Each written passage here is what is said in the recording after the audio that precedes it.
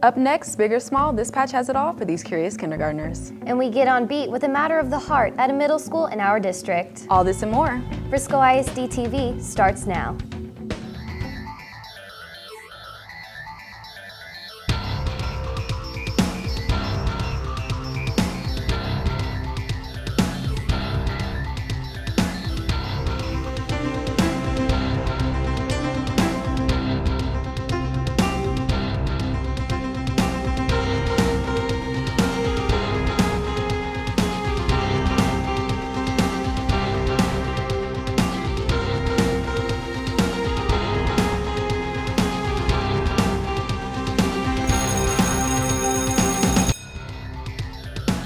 Welcome to this edition of Frisco ISD-TV. I'm Micha Caldwell. And I'm Yarnik. Thanks for being with us. We start with It's Elementary, My Dear, where Jamie Miller follows a trail of kindergartners on their big orange adventure.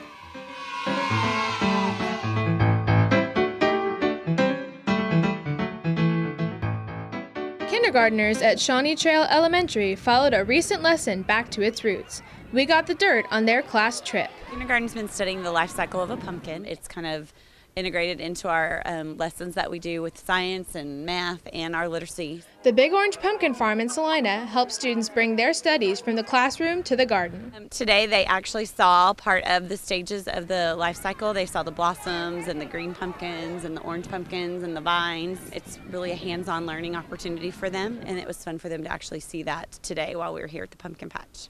Kindergartners shared where they think pumpkins come from. A seed, a farm, leaves, flowers, pumpkin patch. And when it came to choosing which pumpkin to take home, students had different reasons. Because it's fat. Because he can make faces out of it. Because it's the dirtiest one. Students shared their favorite part about the trip. Picking our pumpkin. Having a hayride. I feeded the animals. The seed has been planted, and now these kindergartners know where this orange fruit comes from. I'm Jamie Miller for Frisco ISD-TV. Thanks, Jamie. Do you know where pumpkins come from? Of course, pumpkins come from a seed. Hopefully now they know the truth. In the middle of it all, I took a trip to find out why students were mad about supporting a cause.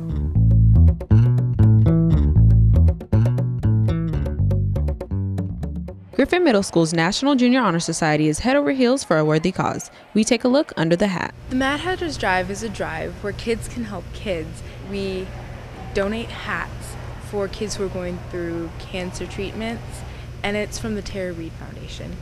Kristen Parks created tags for students to deck out their headgear.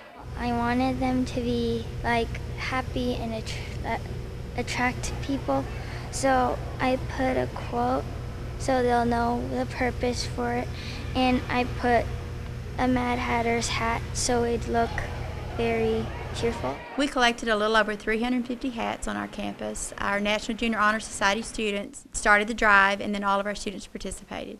Students added custom donation labels to show others where the hats came from. We're taking the majority of the hats to the Children's Medical Center in Dallas, and then we're going to also take some hats to the cancer support community. We just wanted to get as many hats as we could. We wanted every student to donate a hat just to touch a kid who's going through cancer. Hats off to the Mad Hatters. I'm Micha Caldwell for Frisco ISD-TV. In higher learning, Millicent Messina sheds light on a student who's inspired by a dark genre of music.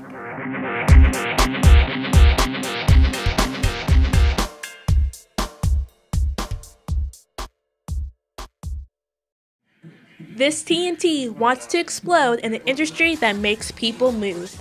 Ears are opening up as Taylor Thomas dubs his way through electronic music. It's called dubstep and is a series of electronic sounds that has Taylor making waves all the way to a record label.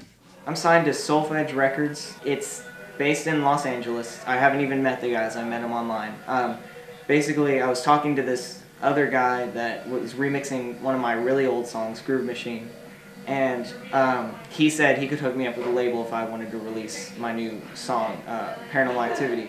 Taylor says one of the co-owners of the record label has mentored him along the way, showing him ways to improve his music. His love for electronics started at a young age. I personally like Taylor's music a lot. I've known him for a very long time, ever since we were little, and he used to make circuits that would play just beeps and sounds and stuff. So now when he's making electronic music, it really kind of fits with his personality.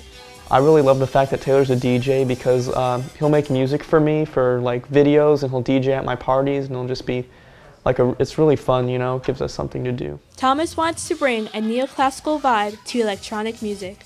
Most of the stuff, when people think of electronic dance music, they think, you know, kick, snare, some hi-hats in there, and then some bass that's really kind of long and boring. What I like to do is I like to influence classical music into my own productions, such as like some piano or some harpsichord, some real instruments, but then I can change the sound of it completely and then drop this bass that's really meticulous and spend really large amounts of time, like 3 hours working on about a second of sound, trying to get the right idea in my head. Family and friends show their support for Thomas's career.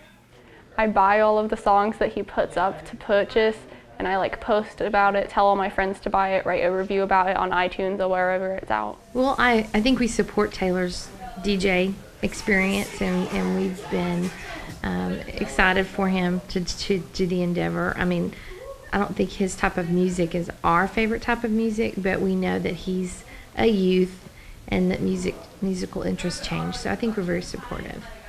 Being inside has proven not to be a waste of time. I'm still a huge geek. I built my own computer, and now it's broken, which is ironic. I'm always on the computer. I'm always trying to find something new to do with my sound.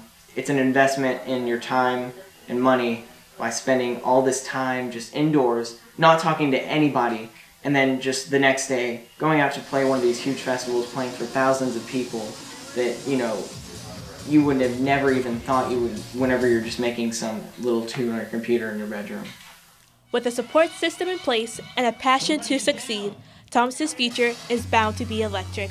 I'm Milsa Messina for Frisco ISD-TV.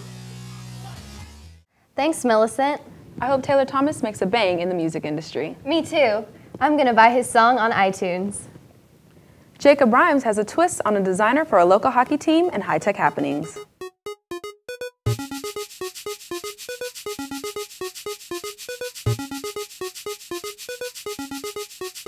At the Dr. Pepper Star Center in Frisco, a tornado of change has swept through a local hockey team, the work of career and technical education student Weston Dunham. I originally got started in the graphic design program, formerly known as the advertising design program. It's with the Kate Center when I was a sophomore. According to the state, there was a graphic design 3, but they had never created a program as a part of the district. There was no defined curriculum for graphic design 3. Graphic design and illustration instructor Diana Bacon has taught Dunham for 3 years.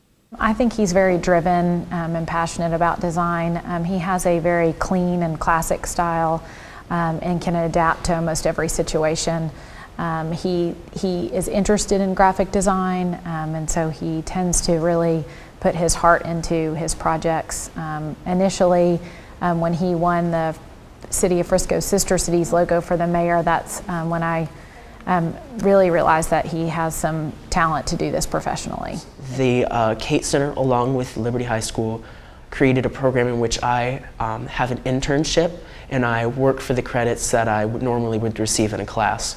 The Texas tornado needed their program fixed, and they had basically just been told by a designer that he did not have the time to make the program for them. So they were very open to having a designer, especially one they did not have to pay. And I went ahead and I brought in my portfolio, and they loved what I was making and they loved what I was doing. And I basically started from there. The program is a first for the district and demonstrates the CTE Center's focus on preparing students for careers. Dunham's coworkers say they're pleased with his contributions. Well, Wes kind of came to us because one of my jobs, along with broadcasting, is I had to design the game program that we give out to all the fans here that come to the game. And I have little to no design experience whatsoever. So luckily, Wes was able to come to us, and I mean, his job, what he did is far and away anything better than what I could have done. I was really excited and happy to have him on board, and he's done a great job so far. Weston sees his internship as an opportunity to showcase his skill set and maybe learn a few things along the way. Most of what I've been making has been their 2011 2012 program, which is my first print published piece of work. There's going to be about 15,000 of those printed. And it's been a very long process. We've been doing that for most of the time I've been here. It also allows me to really get focused on what I would be doing when I'm an adult if I was to work in this field. I'm Jacob Rhymes for Frisco ISD-TV. If you were in a life-threatening situation, how would you respond? Kayla Kowalik uncovers an event that has sent shockwaves throughout the district.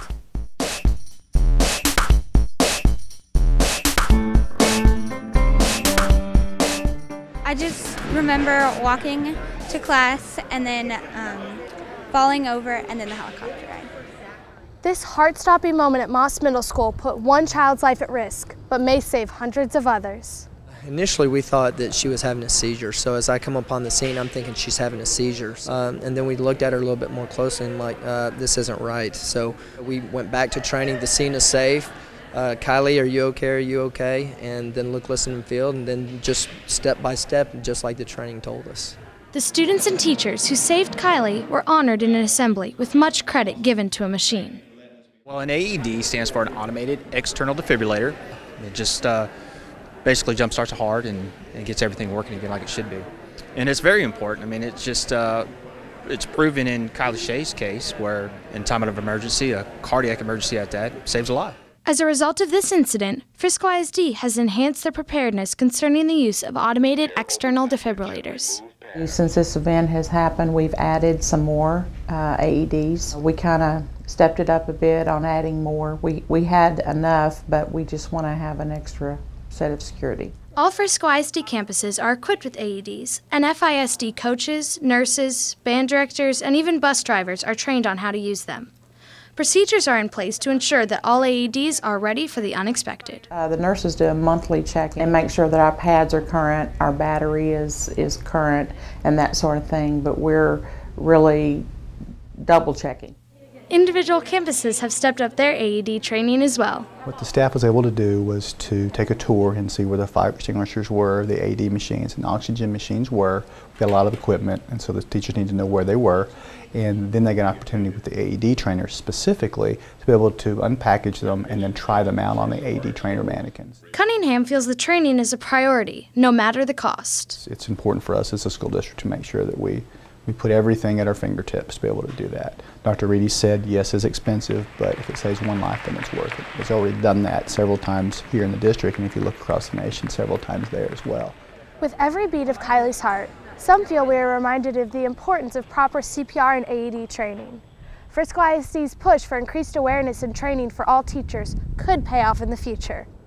I'm Kayla Kowalik for Frisco ISD-TV. We're so glad she's okay. Yeah, that must have been scary, but a great outcome. That wraps up our show. Join us next time to see what middle school in Frisco, many in Texas are watching. And find out what many stirred up for a challenge. I'm Morgan Yarnik. And I'm Micha Caldwell. Thanks for watching.